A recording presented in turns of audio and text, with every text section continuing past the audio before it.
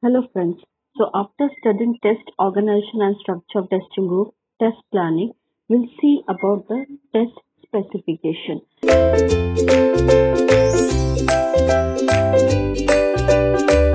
Now what is test case specification? That means using the test planning, what we planned earlier, and the testing teams design test case specification, which which then becomes the basis for the individual test cases. Now they prepare the test cases.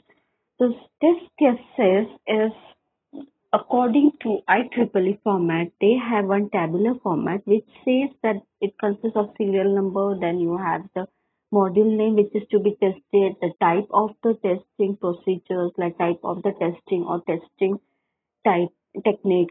Then you have expected output, expected actual result and expected result. Then the remarks followed by that is positive or negative, pass or fail.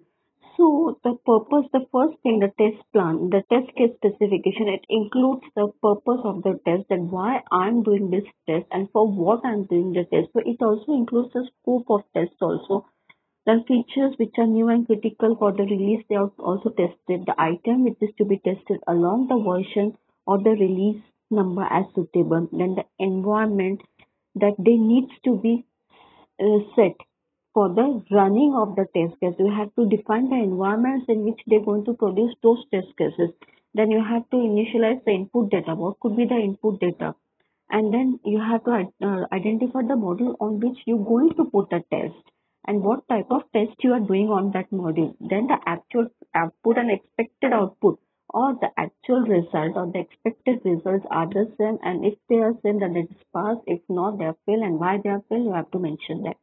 So the expected result that are considered to be the correct result. The step to compare the actual, as I was telling before, that a step is there to compare the actual and the expected is produced, and then there is a reason returning that why they have been differed or what are those defects that made them to be differed. So this is the test case specification, that this is entire writing of your test script. So next time we'll see about the testing metrics. Till then, study well.